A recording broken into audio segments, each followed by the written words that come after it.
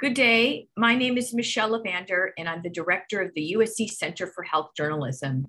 Thanks for joining us today for our conversation with infectious diseases specialist, internist, and epidemiologist, Dr. Celine Gounder. Today, we'll be talking about what we know so far about Omicron. With the holiday season before us, the US is already seeing an alarming spike in coronavirus cases, while the unvaccinated are at the greatest risk. The new Omicron variant has given rise to fears of a terrifying new twist in the pandemic, even for those who have taken every precaution. The variant, known for what scientists call immune evasiveness, has struck at a time we're all weary of precautions, and when holiday get-togethers seem like they will inevitably bring more COVID-19 cases. Public health officials are talking about a triple whammy that could hit us in January of new cases of Omicron and Delta variants, as well as the seasonal flu. But we also risk jumping the gun with our panic, as so much about this new variant remains unknown. Here to help us decipher all this is Dr. Celine Gounder, a clinical assistant professor of medicine and infectious diseases at New York University's Grossman School of Medicine. She cares for patients at Bellevue Hospital Center and is also the CEO and founder of Just Human Productions and the host and producer of American Diagnosis, a podcast on health and social justice, and Epidemic, a podcast about infectious diseases and pandemics. Dr. Gounder previously served on the Biden-Harris Transition COVID-19 Advisory Board, and she's a medical journalist and a fellow of the Infectious Diseases Society of America. This webinar is made possible thanks to the generous support of the National Institute for Healthcare Management Foundation, the Commonwealth Fund, and individual supporters like you. You could tweet about this webinar with the hashtag Omicron, and we will be archiving this conversation later today at centerforhealthjournalism.org. A quick word about our format today. We'll be hearing from Dr. Gounder first, and then we'll turn it over to our audience for questions. Because we have many people joining us on the Zoom, we ask you to write your questions into the Q&A panel. You can write us there if you're experiencing technical problems as well. Well, let's get underway, Dr. Gounder, with some basic questions on where things stand with Omicron. The CDC just had a briefing yesterday and sounded the alarm about this triple whammy. What do we know so far, and how worried should we be? Well, thank you so much for having me. It's a pleasure to be with all of you today. With respect to the rise of Omicron, and just to get us started on that, Omicron can be pronounced any number of different ways. I think people have been worried about, am I saying it right? You could say Omicron, Omicron, all of them are fine. With respect to the rise of Omicron, what we have seen is that the numbers are shooting up in the New York area. So the HHS region that includes New York also includes New Jersey, Puerto Rico, and the US Virgin Islands. That surveillance geographic area is already seeing about 13% of COVID cases are Omicron. Across the country, we're seeing about 3% of cases are Omicron. And I suspect that those numbers are going to shoot up dramatically in the next couple of weeks, as we have seen in other countries that faced an Omicron spike, whether that was South Africa or some of the countries in Europe. And so I do anticipate we're going to see numbers increasing over the course of December into January. I would predict right now, and no prediction is perfect, as we know in the pandemic, but I would say probably looking at an Omicron wave peaking in late January and then coming down sometime in February. At the same time, you have the circulation of Delta. We were already heading into a winter surge with Delta before the Thanksgiving holiday and before the emergence of Omicron. And we were seeing hospitalizations and deaths increasing. We're at somewhere around 1,300 deaths per day in the United States from COVID right now. And I do think you're going to continue to see Delta contributing to cases and deaths over the coming weeks. It's unclear between the two which will eventually come to dominate. Initially, you may have some fitness advantage of Omicron over Delta because Omicron is what we call immune evasive, something we'll get into a little bit more later in the conversation, I think. And so in other words, our immune systems, if they have previously been exposed to the virus, so if we've had an infection or if we've had vaccination, those are more protective against Delta than against Omicron. So Omicron has a survival advantage, fitness advantage between the two.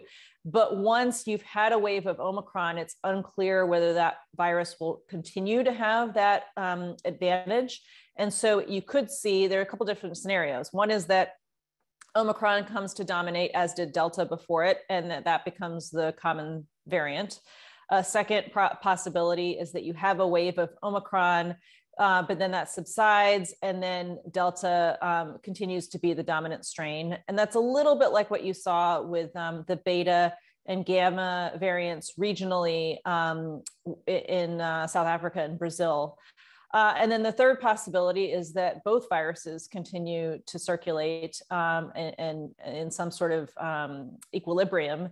And we just simply don't know which of those it's going to be yet. But I think from a hospital healthcare utilization perspective, I do think we anticipate an increase in hospitalizations, increase in deaths, and increasing burden on the healthcare system over the next couple months. Thank you. Now, reporters have been calling Omicron mild in many stories, even though they include some caveats. You and others have cautioned that the word mild may not fully convey the risks when we're talking about a variant that is so transmissible. Walk us through that math and the potential disruptions that could lie ahead. So there are a couple different angles into this question. So one, first of all, if you think about when you're calculating deaths from an infection, very simply, deaths equals the number of cases times the case fatality rate. So the case fatality rate, right, is the percentage of people who end up with a case who end up dying. And there are different case fatality rates for different age groups and so on, but let's just keep it simple. So deaths equals number of cases times case fatality rate. And I'm sure many of you remember early in the pandemic, people said, oh, well, the case fatality rate of COVID is, I don't know, only 1%. Well, the challenge there is even if you have an infection with a case fatality rate of only 1%, if millions of people get infected, have a case, you still have thousands, potentially hundreds of thousands of deaths out of those millions. And so this is precisely how this has played out. We have seen many, many deaths. And now that you have a new variant, maybe let's say the case fatality rate of Omicron is a quarter of what it was with the original variants. So let's say 0.25%. But then if you have 4 times as many people being infected, because it's simply a more transmissible, more infectious variant, you're basically net even in terms of your number of deaths. So I think that's one way to think about this. I think another is that it really, how virulent, so virulent means how severe is the disease in an individual who is infected. The virulence really depends on the age of the person you're talking about, as well as other demographics, but age is probably the most important one. So a virus that may be mild in a young, healthy person may be quite virulent and deadly to an individual who's much older. So you really do need to look, stratify, so to speak, how virulent is the virus by age, by demographics, and then also by immune status. So are you talking about a person or people who have never been infected, never been vaccinated? Are you talking about somebody who's had prior infection, perhaps a remote infection early in the pandemic, or a very recent infection? Are you talking about somebody who's had 1, 2, or 3 doses of vaccine? And are you talking about somebody who has been infected and has had some number of doses of vaccine? All of those groups are different. And so you really need to look at what is the virulence in each and every single one of those groups. And once you do that kind of stratified analysis, it simply just takes more time than looking at population averages, where population averages can obscure the fact that this could in fact be a very virulent virus in certain subgroups. So this is why we've cautioned, with the early data coming out of South Africa, much of that was in young, relatively healthy college student age people, that you really should not be drawing conclusions based on how Omicron plays out in that population. And while we're talking about data, you've pointed out that what we know so far about Omicron can be somewhat misleading because where we're seeing the numbers crop up at higher levels might be related more to the testing capacity of certain states in the US, which can vary widely. So tell us about that, and also what questions reporters should be asking their local officials in that regard. So you won't find if you don't look, if you don't test, and there is quite a wide range in terms of what proportion of COVID positive specimens get sent to labs for genomic sequencing. And so that not every specimen gets genomic sequencing, and that really ranges from anywhere from 1 to 30%. And then an even smaller proportion gets submitted to GISAID, which that is what you see on this map is percentage of specimens that have been sequenced and then submitted to GISAID, which is the international database of those sequences.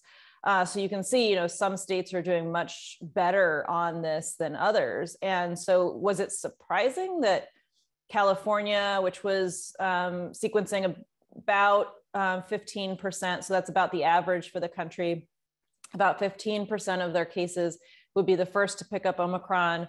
It's not entirely surprising. It's a big state, so they're more likely to have a case of Omicron. They're a big travel hub in multiple cities in California, and then on top of that, they're testing a relatively sizable proportion of their cases. So it's not surprising they would have picked it up, be among the first to pick it up. And I think a state like, one of the more relatively rural states might be less likely to pick it up early on, in part because they may not have the same exposure through travel, but also because many of those states are just simply testing less. Thank you. And scientists are using the phrase immune evasiveness when they talk about Omicron. So tell us a little bit about what that means and just how much less effective post-vaccine antibodies are against Omicron compared to the earlier variants in what we're seeing in the early studies, and what does that mean for our protection? So one way I try to explain this is by analogy with strips of Velcro. So think of each antibody as like a tiny little strip of Velcro. And let's say one strip of super sticky Velcro was enough to recognize the virus before. Today with Omicron, you need 20 or 40 pieces of Velcro that are just not very sticky, but with 20 to 40, you can actually still catch the virus. You just need more strips. And that's essentially what's happening here with Omicron and our antibodies, is where a certain number of antibodies with a certain stickiness we're able to recognize Delta and the prior variants. They're not as sticky for Omicron, but if you can override that drop in stickiness by just having more. And that's where giving that additional dose of vaccine is helpful, in that in the short term, you are able to increase the numbers of antibodies, bump up the numbers so that you can override that relative immune evasiveness. In the longer term, the hope is that you actually make the antibodies more sticky, because what you're doing is you're trying to increase the range of variants that the antibodies, the immune system can recognize. And to what degree we can do that, that's still something that's being assessed. But the short-term benefit is certainly that you're increasing the numbers and can override that loss of stickiness, that affinity, as we call it technically, by having just higher numbers. So as we talk about the stickiness idea, there's been some conversations about whether the vaccine formula for should be modified for Omicron, and the Biden administration is saying, that's a no-go, and vaccine makers don't seem enthusiastic either. So how do you think this might play out, and is that a good idea to stick with what we have? Well, there are some potential downsides if we switch to an Omicron specific vaccine. So One is how well will that vaccine work against the other variants that are still in circulation? So, we absolutely would need to show that something like that works versus Delta. So you want to make sure of that first. Another concern is if you're shifting vaccine manufacturing from one vaccine to another, what do you lose in terms of making that transition? How much less supply are you able to make as a result? And how does it complicate mass vaccination efforts? So there's certainly some risks. In terms of benefits, this is sort of what I was getting at, is the way our immune system works, it actually makes guesses at how pathogens, viruses, et cetera, might evolve, and how to stay ahead of the virus. And by giving that third dose of vaccine, we may be doing enough to sort of give our immune system the hint, hey, you need to keep guessing and increasing the range of variants you might recognize by giving that third dose. This is one area that we simply don't know enough. We haven't done enough studies, in part because Omicron is so new, to know if that is indeed what you would get, that you would get enough recognition of Omicron in the long run with a third dose of the vaccine. And then also, how are you getting ahead of other variants with a third dose? That also remains to be seen. Well, on this topic of what is known and what is unknown, we're being told that we'll find out much more in a few weeks about how deadly Omicron may be. And of course, yesterday, the CDC released its forecast showing this that some of these fears about transmissibility seem to be, coming true. So what further analysis is being done here and abroad? And how can journalists best stay on top of that? What resources should they be following? Well, I would say read the primary literature. So that means reading the science publications, also reading preprints.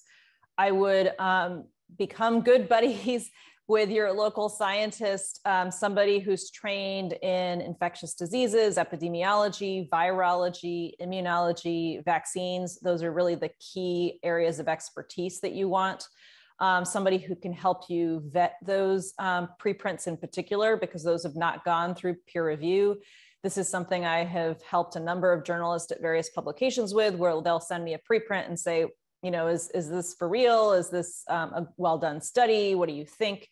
So where I'm sort of unofficially providing that peer review, I think that's really important, because what I have seen is a number of preprints that got spun by lay media without having a scientist to sort of look over their shoulder to help them review those papers. And unfortunately, many of those have been used to promote disinformation about the vaccines and immunity from prior infection, what people call natural infection or natural immunity, and so forth. So, but I do think it's really important to be looking at the primary literature with the help of a scientist. That's really where you're going to get your best information. And what should we expect to see in the next couple of weeks? What analysis is the CDC doing, their counterparts in, say, South Africa? What questions might be answered coming up? Well, there's different kinds of studies that are being done. So some of them are laboratory studies. Some of the first studies we saw in Omicron that came out were what we call neutralizing antibody studies, where what was done is they took antibodies from the serum of somebody's blood, somebody who either had had infection or had vaccination, and they took the antibodies from those people and tested them against the Omicron virus, or what we call pseudoviruses, where we make harmless non-infectious viruses that we can test the antibodies against safely. So those kinds of studies were being done to assess whether antibodies from people with prior infection or prior vaccination would stand up to Omicron. We saw that they do, but that you really need a higher level of antibodies, sort of that Velcro analogy again, for that to work. And then some of the other studies that are being done is looking at how virulent the infection is in different populations. To some degree, that requires real world evidence, and we don't go out and intentionally infect people as part of a study. So you have to wait for them to become infected, to end up in the hospital, to assess how this plays out in a population. So you really have to just wait for that wave to occur and study in real time.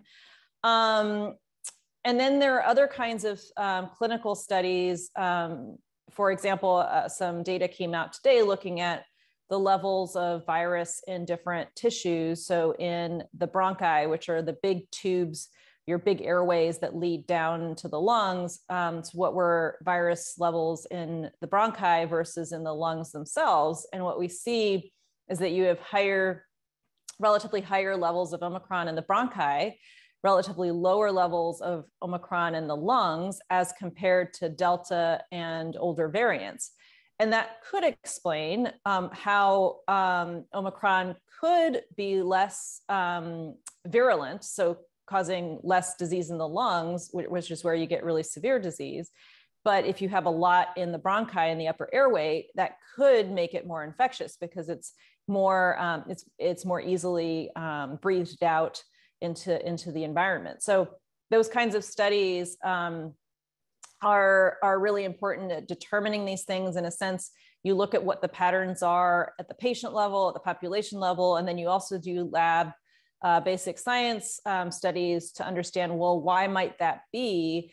And that why matters because it gives you ways to reduce things like infectiousness, some strategies to go about that. It gives you strategies for how do you reduce disease. And so that's really the mechanism we elucidate, we figure out at a more cellular, molecular level in the lab. And the White House and its leading scientists are strongly advising every adult to get a booster. And nonetheless, there are a group of prominent scientists who say that a booster is not necessary. We featured some of those voices in a prior webinar.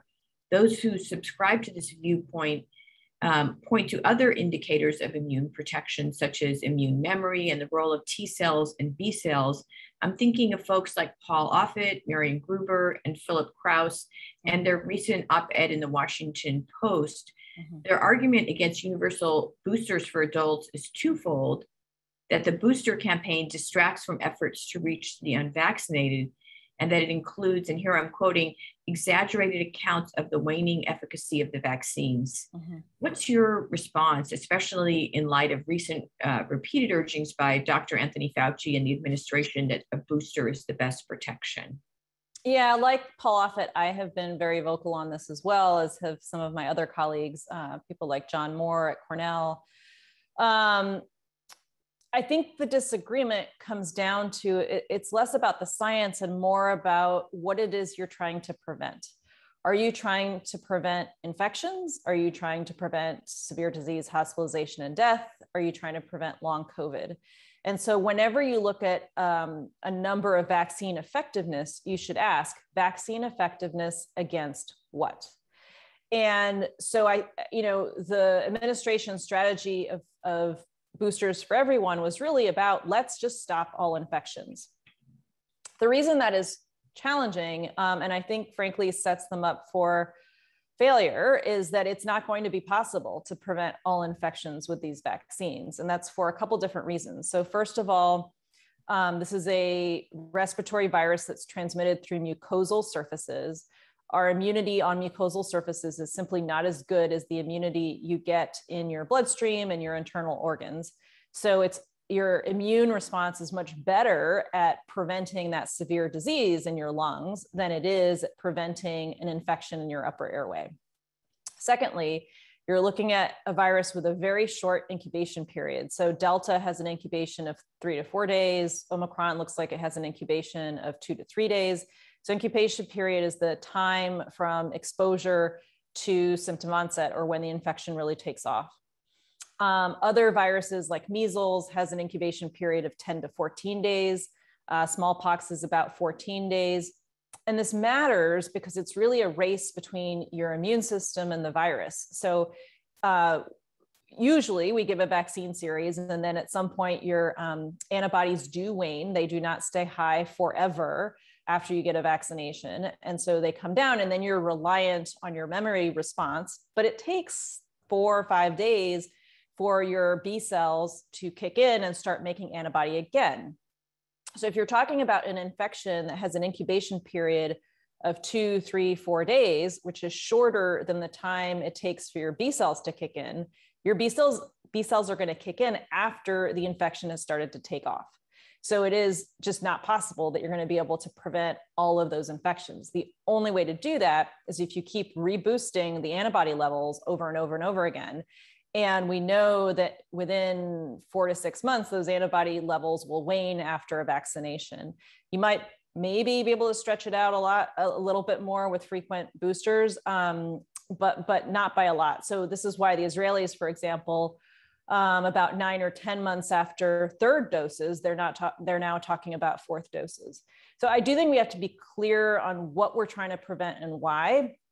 Setting the goalposts at preventing all infections, unless we're planning to be boosting very frequently, at least probably once a year, you're not going to be able to prevent all infections.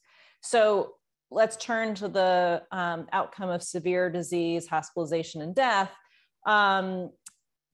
The vaccines prior to the emergence of Omicron had been holding up very well in most populations, most groups, in protecting against severe disease, hospitalization, and death. And where you saw a decrease in infectiveness against those outcomes was among the elderly, highly immunocompromised people, and people living in long-term care facilities or congregate settings. So and this is, really the initial guidance from the CDC was, let's give additional doses of vaccine. It was mostly to those groups who were at higher risk for severe disease, hospitalization, and death. So with the rise of Omicron, you do have an immune evading variant where I think at least some of us, not all of us, I don't think Paul has changed his mind, but I would agree with giving a third dose. Florian Kramer, who's an immunologist at Mount Sinai, who, like me, had some reservations about third doses. With the rise of Omicron, emergence of Omicron, I think it makes sense because it's a way of overcoming that relative immune evasiveness. But I think the outcome of interest should remain severe disease, hospitalization, and death. And to this point, frankly, I'm hearing in just in the last 2, 3, 4 days, the number of people I've heard from, patients, colleagues, friends who have had a breakthrough Omicron, probably Omicron infection, even despite getting a third dose of vaccine, points to how difficult it is to prevent all infections, even with a very effective vaccine. And when we talk about these kind of priorities, we also return to the question of health equity, which has been an issue throughout the pandemic, whether it comes to access to testing, to vaccines, and now boosters. With Omicron and other future variants, what equity issues should reporters be attentive to? Well, I was speaking to a friend earlier this morning who's a journalist. I won't say who it was, but was saying, you know what, I'm going to finish off these 2 stories and then I'm never writing about COVID again.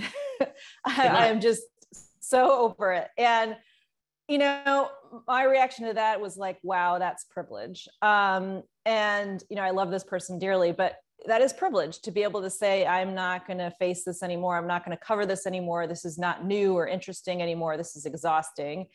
Especially saying that to those of us who are on the front lines, whether in healthcare or public health, this is something we're going to be dealing with for decades to come. This is our new normal, quite literally. This is our life. And so I would say to journalists, number one, when you do that, when you turn your back on a problem like this, you exacerbate the disparities and inequities. This is precisely what has happened with other diseases like HIV, for example. Ebola was a great example of this. Back in 2014, there was a lot of media circus around the Americans who were flown back to the US who had Ebola. Then you have the last of those Americans who gets discharged from the hospital around the same time that you have our midterm elections in 2014. This had become, at the time, Ebola had become a wedge issue of sorts. After the election, after that American was discharged from the hospital, Americans forgot, the media forgot about Ebola, and the disease was not fully eliminated from the area for another 2 years or so. And people were still dying, and there was still a lot of work to be done in terms of building health systems and how do you track the disease and vaccine rollout and all of these different aspects. But hey, it wasn't affecting Americans anymore. It wasn't a political football in the midterm elections. So who cares? And I think you're going to see something like this play out again. And so the problem is the who cares is being said by people of privilege for whom it does not affect. And so you guarantee that the people who are still being affected, who are the most vulnerable populations, whether it's here in the US or abroad, will continue to suffer, but suffer in silence. And so I think there's really an important role of the media to continue to hold us all accountable, to make sure that this continues to be addressed, that we continue to see public health efforts, that public health continues to be valued, because I think another tremendous danger is paralleling that loss of media coverage is, frankly, you also see what follows that is the loss of investment in public health efforts. And, you know, I think that the media really has a responsibility to play here to ensure that doesn't happen. Thank you. That is really good counsel. And just to follow up on that, as we think about vulnerable groups, which has shown to be, for example, communities of color, people who have high interactions with the public and so on. But then, of course, the groups that have suffered the greatest fatalities, such as the elderly and the immunocompromised, what should those people be doing when it comes to Omicron, and how about the people around them? Well, if you fall into one of those high risk categories or vulnerable groups, you absolutely should get fully vaccinated, get that third dose. But understand you are still at risk, particularly with Omicron, of a breakthrough infection. And so if you are somebody who is also elderly, immunocompromised, who is more likely to progress to severe disease, you know, I think you need to be layering protections. As we've been saying all along, vaccines are highly effective, very safe, but especially when you still have high levels of transmission in the community, you are still at risk. And here's some more basic math. So what is vaccine effectiveness? The definition of vaccine effectiveness is the percent risk reduction from the amount of risk in the community. So if you have a lot of community transmission, a 90%, let's just throw out, you know, that number, percent reduction, say from 100,000 brings you down to 10,000. A 90% reduction from 100 brings you down to 10. 10 and 10,000 are clearly very different numbers. So I think it's important to understand, you know, vaccines are great, but they're not perfect. And especially if you're somebody who is in one of those high-risk groups for progressing to severe disease, you absolutely need to layer other measures. So what are those other measures? You know, I feel like a broken record, but it's the same stuff we've been talking about throughout the pandemic. It's masks. We would really counsel people up their mask game. We know that there is a hierarchy in terms of levels of protection, that N95 respirators are the gold standard, the best among them. They are harder to wear. You know, as somebody who wears them for 12 plus hours at a time when working at the hospital, you know, they're not as comfortable as other options, but they are going to provide you the most protection. Sort of lower on the totem pole after that would be the KN95 or the KF94. Both of those provide very good protection. They also have a tighter seal around the face. You have less air leakage. So that's also a very good option. Surgical masks and cloth masks are okay. They're not useless, but they are much less effective than the other masks I described. So you have masks, you have ventilation and air filtration. So that's things like opening doors and windows. For your ventilation and air filtration would include things like those HEPA air filtration units. Putting them in your living room, dining room, and opening up doors and windows. Let's say you're having company over the holidays. You know, that's a really good strategy to further improve or further lessen the risk. Where you're able to do things outdoors. President Biden, for example, is going to be hosting a holiday Christmas party on the rooftop outdoors of a building. And I think that's a really great way to make some of those kinds of gatherings safe. Then you have rapid testing. And finally, we're starting to see a bit better access to rapid testing. The cost still remains too high for most people. The Biden administration has announced that they will have insurance companies reimburse people for the purchases of rapid tests, but that's not happening soon enough for people who are purchasing rapid tests for the holidays.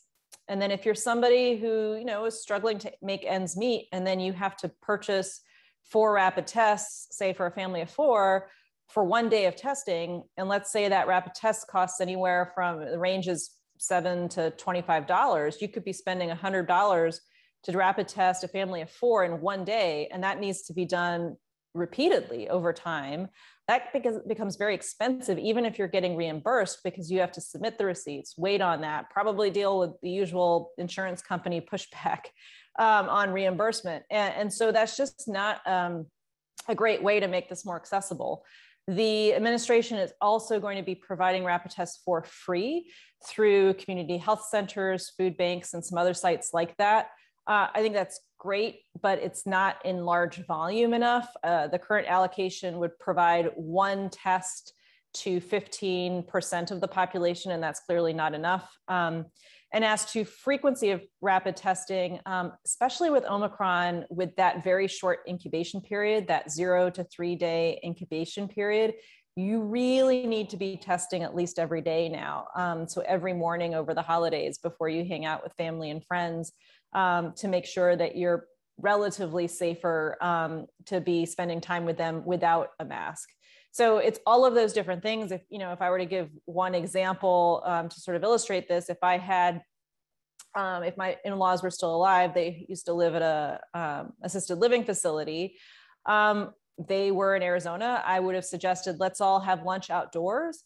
They were doubly vaxxed, at least my father-in-law, who was still alive for COVID, so that they had taken those kinds of precautions. But I would have said, let's do this outdoors. And when we're indoors, we would have been masking. And I think that's how you protect those most vulnerable people. Thank you. We're going to turn now, Dr. Gounder, to questions. We have a bunch of them, and I just want to invite everybody to put your questions in the Q&A portion of our Zoom panel as opposed to the chat. It's a little easier for us to see those in the Q&A, and we'll try to get to as many of these as we can. We have a question from Melody Schreiber, who asks, what should local and state jurisdictions do to prepare for Omicron and the Delta wave? Well, you have 2 sorts of sides to that. You have the healthcare system side. And I think healthcare systems need to have a plan in place for what will likely be a surge in hospitalizations in the coming weeks. Identifying, what are staffing plans, particularly over the holidays when staff are going to want to take some time off themselves. We usually are working with skeleton crews over the holidays. So that might mean starting to make plans around elective procedures so that you can reallocate that staffing for the truly necessary stuff. Assessing where do you have the ability to move staff around, where, looking at staffing agencies, figuring out some of those contracts so that you have the option of bringing in outside staff if you need them. And then on the public health side, I think some jurisdictions are using wastewater surveillance. I think that's a really useful tool to sort of have your finger on the pulse of what's coming and how quickly. Not every jurisdiction is using that. Really reassessing their systems for doing genomic surveillance. What can be done better? How can they improve the numbers that they're sequencing, particularly in areas where they're not sequencing very many? And then really, I think vaccinations are a big part of what needs to be done. And it's particularly vaccinating the unvaccinated that remains the most critical thing we could be doing, and doing a lot of community outreach on that front. And then finally, the other components that I mentioned is really educating the public about some of those measures. I think people know about masks. They may not know, however, that N95s, KN95s, and KF94s would be the preferred mask. How do you how do you get them? How do you make sure they're the right kind? I think is valuable information. I think most people have either made up their minds that they are mask wearers or not. So I don't know if that's a high yield battle at this stage in the game. But I think for those who will wear masks to be counseled on that. I think some of the funds from the American Rescue Plan, et cetera, are at the state and local level for things like purchasing rapid tests. And so this is why you're starting to see some of the tests or some of the states going out on their own on this. So Massachusetts, Colorado, and so on, and putting pressure on other states, hey, why aren't you doing the same? Why aren't you spending those funds to buy people rapid tests? So let's see, what did I miss on that checklist? Yeah, and then maybe, again, reminding people about the value of HEPA filtration units. They're not that expensive. They're, $100 or $200, which when you compare that to some of the other things we're talking about, like rapid tests, they're really, in the same ballpark, if not potentially cheaper, because it's a durable piece of equipment. So, that would be the package of things I would, suggest that people will be thinking about right now. Thank you for that really thorough answer. We have a pretty scientific question from Dan Keller. So in replying to it, maybe just define some of the terminology. He asks, for Omicron and other variants, are mutations only or mainly in the spike protein? And or are there mutations throughout the virus? If other parts of the virus are not so mutated, would it be advisable to boost with a whole virus? Sorry. Or capsid vaccine to give broader immunity to more epitopes? So the vaccines we have currently target the spike proteins. So those are the little projections that you see very often. It'll be a round virus in the graphic that you see, and then you'll see these little spikes coming off the surface. Those are the spike protein. The vaccines that we currently have are meant to develop an immune response against those spike proteins. There are about 50 mutations in Omicron, relative to the older variants. 30 of those mutations are in the spike protein, 20 of those mutations are elsewhere in the virus. Some of those are in the nucleocapsid. We're sort of thinking about sort of that round part of the virus. And as to whether you should have a vaccine that targets other parts of the virus, that is being looked at, in particular, in trying to develop a vaccine that would be effective against a wider range of coronaviruses. So not just variants, but also SARS, perhaps MERS, not just SARS-CoV-2.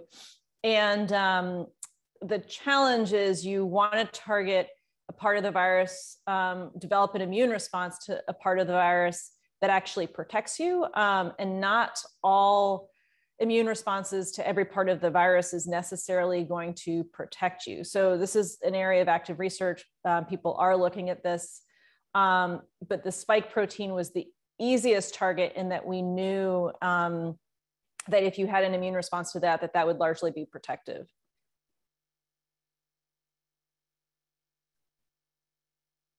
Sorry, we have a couple of long COVID questions. One from Lila Thulin, who says, given Omicron's immune erosion and increased transmissibility, what does the risk calculus say about the risk of long COVID for vaccinated people? And Lila goes on to say that she realizes that the full data won't be available for some time, but people are making decisions about this kind of thing now. And then Auburn Scallon asks, when it comes to long COVID, how should that best be communicated, that potential risk across generations? Yeah, there's still so much we don't know about long COVID. There are some hypotheses about what causes long COVID. Is there the possibility that you have ongoing replication of the virus somewhere in the body? There are parts of the body that we call immune privilege sites. So in other words, your immune system doesn't get in there as well. So the brain is an example of an immune privilege site. The testes, where sperm are manufactured, are another immune privilege site. And so we see this with HIV, in fact, that somebody who has very well controlled, suppressed, undetectable viral loads of HIV in their blood can still have very low level of HIV replication in the spinal fluid and in the brain. And in that context, it's really a combination of the medications and the immune system controlling it.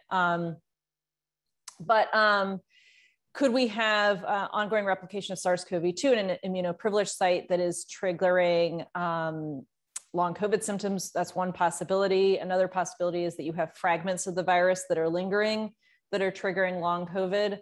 And another hypothesis is that the SARS-CoV-2 infection leads to an autoimmune response where your immune system is turning against your body. We do know that this can happen with other viral infections. And it is thought that many of the autoimmune diseases people have may have originated in probably a combination of a viral infection and a genetic predisposition that leads to autoimmune disease. But we don't know. And it's really important to know the mechanism because that really tells you how to prevent it, how to treat it. What we do know is that if you are vaccinated and you have a breakthrough infection, your risk of long COVID is lower. It is hard still to quantify by how much. There was a study out of the UK that showed among people who had infections after vaccination versus infection without vaccination, your odds of progressing onto long COVID were decreased by about 50%. So, there is some level of protection from vaccination, but it's very hard to come up with a public health strategy to prevent long COVID unless you say, well, let's just keep boosting people with vaccine to prevent all infection. I don't know that that's going to be a sustainable public health approach. Another would be, well, let's fully vaccinate people and then layer other protections like masking and ventilation, air filtration, and rapid testing and so on to reduce the risk, especially, if you are somebody who is more worried about long COVID for whatever reason. I think it's very reasonable to employ some of those other measures to further reduce your risk. I think one thing that will be studied in the near future, I have no doubt, is whether the new antiviral pills, so molnupiravir from Merck, Paxlovid from Pfizer, and there's some others in the pipeline, whether those treatments for COVID will help further reduce the risk. So let's say, I think the ideal scenario would be you are vaccinated, maybe you have a breakthrough infection, but your risk of long COVID is already reduced because you've been vaccinated. And then you have a breakthrough infection, and then you take something like Paxlovid, which would further, hopefully, reduce your risk of progressing on to long COVID if you have a breakthrough. But that remains to be seen. We haven't done those studies yet. We have a question from Bera Veda who says, can you talk more about rapid testing strategy? You said it needs to happen every morning before gathering with family. Can you explain why and how effective are these tests in catching asymptomatic cases? So the tests have nothing to do with symptoms. The tests are really about how much virus is in your body. So the more virus in your body, the more likely the test is to pick up the fact that you're positive. So that's number one. So forget the symptom thing. That's misinformation, so to speak. And then secondly, what determines the frequency of testing? That's how quickly you turn positive from the time of exposure. So again, the definition of incubation period for a virus is time from exposure to time when you develop symptoms or when the infection starts to take off, when you start to see the amount of virus really shoot up. And if that period of time, let's say it's 15 minutes from the time I was exposed to the time I'm infectious, if I'm only testing every day, well, I mean, I could have spent the last day, right, infecting other people. If that incubation period is 1 day, if you test every day or so, you're probably going to catch it in time to prevent onward transmission. And so when you look at why did the CDC change that window for when you needed to be tested prior to travel, honestly, they should have done it when Delta emerged, because Delta had a much shorter incubation period of 3 to 4 days versus the previous variants, which had incubation periods of 5 to 7 days. So they were actually slow in tightening up that window from 72 to 24 hours. Omicron has an even shorter incubation period of 2 to 3 days. And so if you want to have a reasonable chance of catching most of those infections and being able to do something about it, you really need to be testing every day. Rochelle Walensky, prior to becoming director of CDC, had done some of these studies on college campuses. How frequently did we need to test and in order to prevent onward transmission? And what she and others found was on college campuses at that time, so this would have been summer of 2020, say August or so of 2020, at that time, this is pre-alpha, pre-delta, if you tested once or twice a week, that would have been enough. With the emergence of Delta, we were looking at having to test, say on a college campus, ideally 3 times a week, although many were not doing it quite that frequently.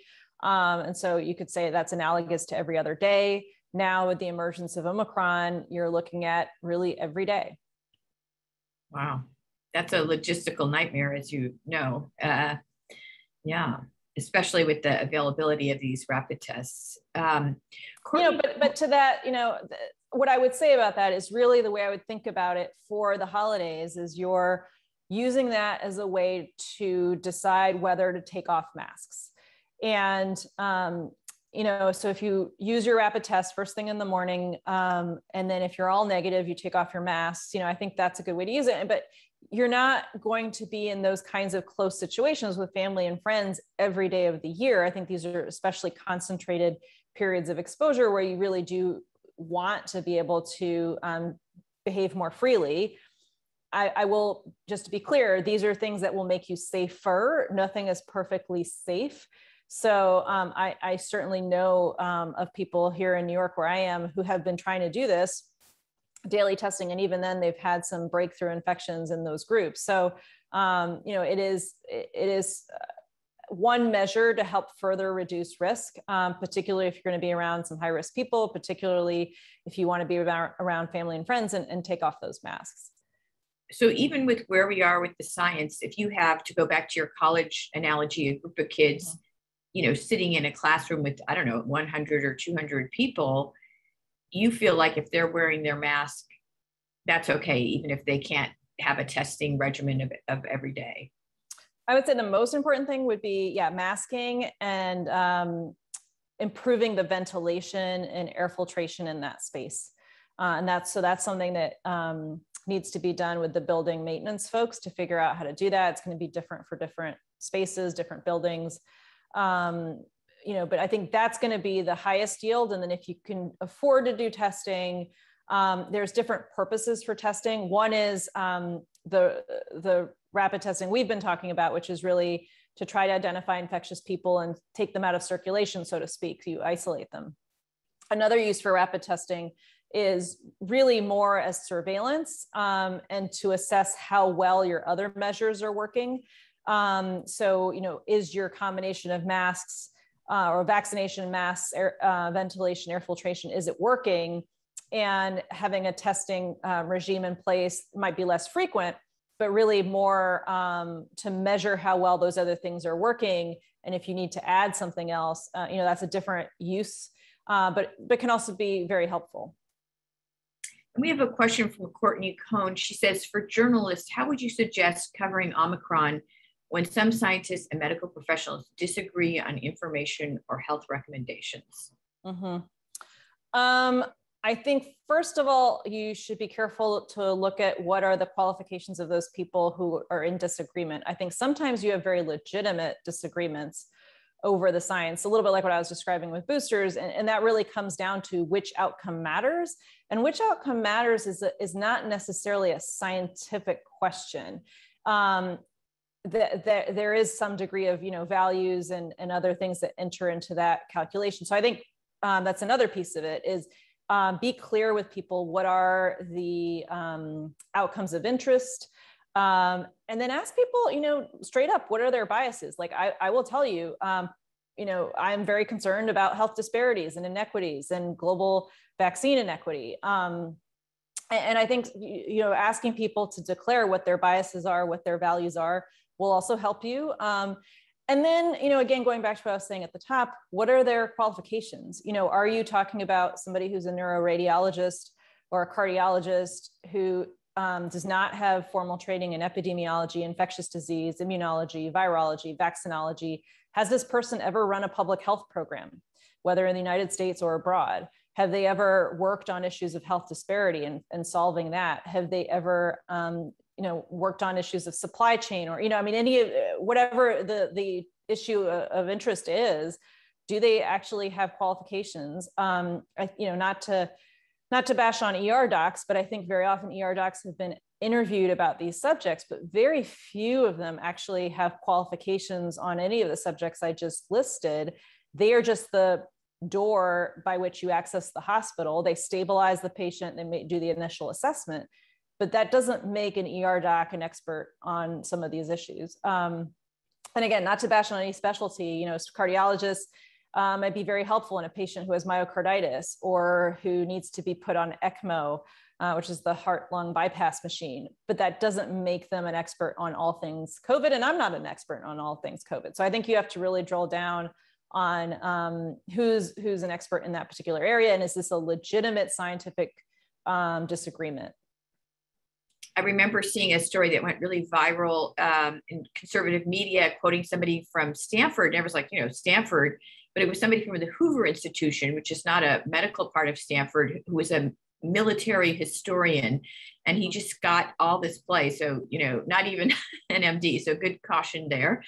And on that point, also follow the money. Look at who funds the Hoover Institution. I would assume the journalists who are listening to this are aware of who, at least some of the big funders of the Hoover Institute. And there are political biases baked in. So, follow the money. And we have a question from Don Gresham, who says, are there downfalls to boosting COVID-19 immunity via annual booster shots? Is there another approach that might be better or more effective to protect individuals and public health? Well, I do think for some populations, we may be looking at annual boosters. It might be a combo flu shot, COVID shot. Moderna is developing one. I think for certain populations, for example, people in a nursing home, that may be what we want to do. That's a group that does not respond as well to vaccination. There's a phenomenon called immunosenescence, where your immune system ages, it just doesn't function as well as it did when you were 20. And so you may not respond as well to a vaccine when you're 80. And then you put a lot of those people who also have other medical conditions in close quarters in a nursing home. That's clearly been a recipe for a lot of COVID and a lot of death. So I think you may well see in certain very specific settings yearly vaccination. I think in certain occupations where, me, for example, I have to get a yearly flu shot as a healthcare worker, is that in our future as healthcare workers, that to prevent our infecting our patients, that we would be required to get a yearly COVID shot. I think that's certainly possible. People working in healthcare, in long-term care facilities and congregate settings, that may be the case. But I do think we need to look at other strategies. I think one that is of interest, and to be clear, I don't think any vaccine only strategy is going to prevent all infections. I just don't think that's going to happen, even if you boost every 6 months. But I think an adjunctive strategy would be something like mucosal vaccines. So those can be delivered through the nose as a spray or as an oral pill. We already have a nasal spray vaccine for the flu. We have an oral vaccine as an example for typhoid. So there are precedents for this. Those will likely provide better immunity at mucosal surfaces, so in the upper airway, for example. But I would be very surprised if you could replace our injectable vaccines with a mucosal vaccine. I think it's probably both together. One, the injectable vaccine providing what we call good systemic immunity, so immunity in your bloodstream and your organs, whereas the mucosal vaccine might provide a boost in the immunity in the upper airway, not eliminating all infections, but further reducing those infections. And Dr. Gounder, we have so many questions, but I also want to be respectful of your time. Do you have time for maybe one or two more? One or two more. Okay, so you touched on this earlier, but Jeffrey Klausner says, how can we pivot from the focus on infection prevention to early treatment? Early treatment can be highly effective to prevent severe disease, hospitalization, and death, but are not well promoted by the media. And we have other questions from others on this list asking about Pfizer's new antiviral pill, Paxlovid, and asking about, I'm hoping I'm pronouncing these right, fluvoxamine. Yeah. So I think to do rapid treatment requires rapid testing. And this is something I've been sort of sounding the alarm on for a while now with the administration, which is that we have to make testing more available. And ideally, the way you would access these drugs is one-stop shopping. You get a test. If it's positive, you walk out with the pills, not just with a paper prescription, but literally the pills. You would be able to do so without paying anything out of pocket. So if you have insurance, no copay. If you don't have insurance, no cost. That needs to be the setup if you want these medications to have an impact at a public health level. And it is not clear that we're going to do that, frankly. And our health system is simply not designed for that. I mean, just calling your primary care doctor's office and saying, hey, can I have an appointment? The chances of you being able to get that appointment within 3 days, much less than getting the test and the test result and the medications in 3 days. This really will require a huge shift in how we think about healthcare delivery and how we do healthcare delivery in this country. Many of us continue to push on this, but I am concerned that these drugs will not have the impact they could have unless we have a real change in health infrastructure. We have a question from Jane Dunnage asking about, I'm assuming this idea of, say, an annual vaccine or something. Mm-hmm. She says, would a patient with an autoimmune disease have a shorter immunosenescence than the average person? Does it get worn down from overuse? That's a great question. I don't actually know the answer to that. I would have to defer to somebody like a Kiko Iwasaki or somebody who, that's really much more, that intersection is much more their focus. I don't know the answer to that. So then I'm going to sneak in one last question. I promise the last one. This is from Emily Mullen, who says, how much is enough sequencing? Some states, as you noted, are sequencing less than 5% of samples. What percentage of cases do you need to be sequencing to do accurate surveillance? Yeah, I mean, I think we would like to see somewhere on the order of 15 to 30%. And so there are a lot of states, half of the states are falling below that. We've made a tremendous improvement since early in the pandemic, where we were, sequencing very, very few. And now we're at, I think, 10,000 times as many per week as we were early in the pandemic, something like that. So, we've dramatically ramped up the volume of testing, but we're not quite where we need to be, and it's still a bit patchy across the country. Well, I want to thank you so much, Dr. Gounder, for your time. We know you're extremely busy and really at the forefront of all this. And I want to thank the audience for all their smart questions. We'll be sending you all a survey asking for your feedback on today's program and for your ideas on other topics of interest. Please take a moment to complete it. We'll be archiving this webinar a little later today at centerforhealthjournalism.org.